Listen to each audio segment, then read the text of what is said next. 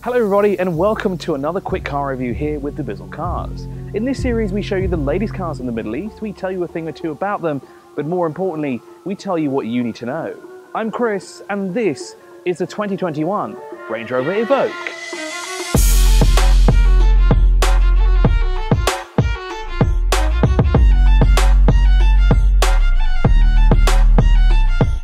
For 2021, nothing is new around the car. Literally, if you look around, it's the same as it was a couple of years ago when the second generation debuted, but there are some new accents on the car, especially here, and they're actually rose gold, and I quite like the tint here because it adds to what the car is, because this car is a statement. This is the kind of car, if you want all eyes fixated on you when you're driving down Jumeirah Beach Road, this is the car for you.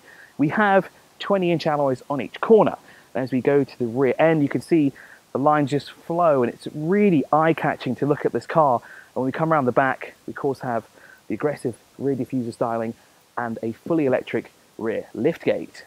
While we're back here, let's show you the liftgate. Now there are three ways to operate it: inside, via the button here, or if you want to do it hands-free, you just want to do it via the key, you can do so too. So I just tap the button on there and up it goes. Hands-free liftgate.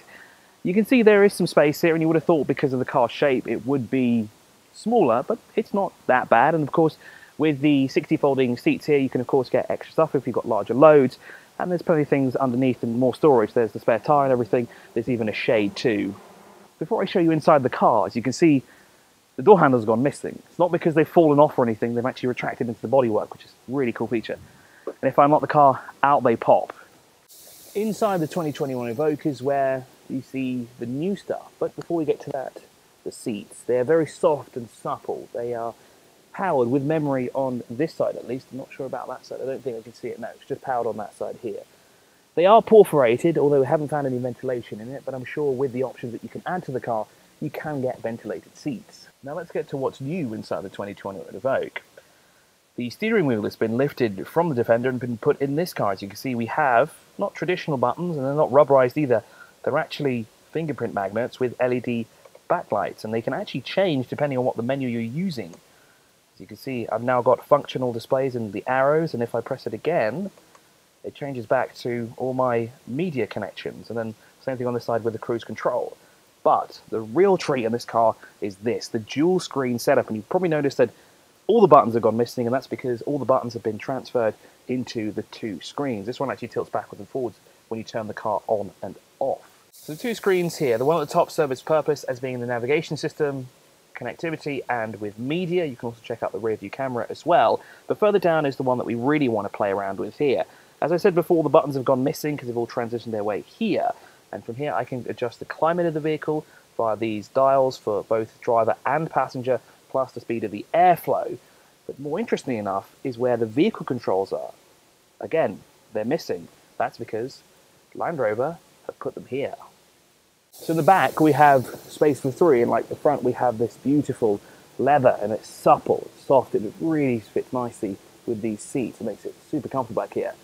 Space for three as we said, but in the middle if you've got only two people, comfy armrest with the cup holders, and for those who want a fabulous view, you can look up through the panoramic sunroof. If only the official dealer didn't put their sticker here, then the view would be magnificent.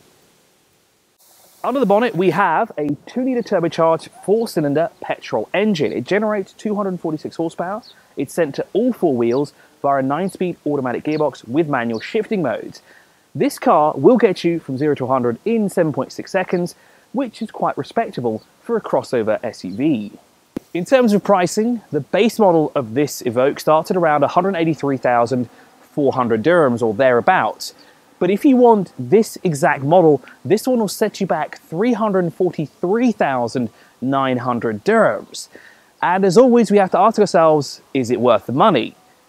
It's always a 50-50 split here, isn't it? If you want all the safety features and you want to look cool, and you want to make a statement with a 2-litre powerful engine under the bonnet, then yes, this car is 100% worth it. And that wraps up another quick review here on dubizzle Cars. Thank you so much for watching, and we'll see you soon.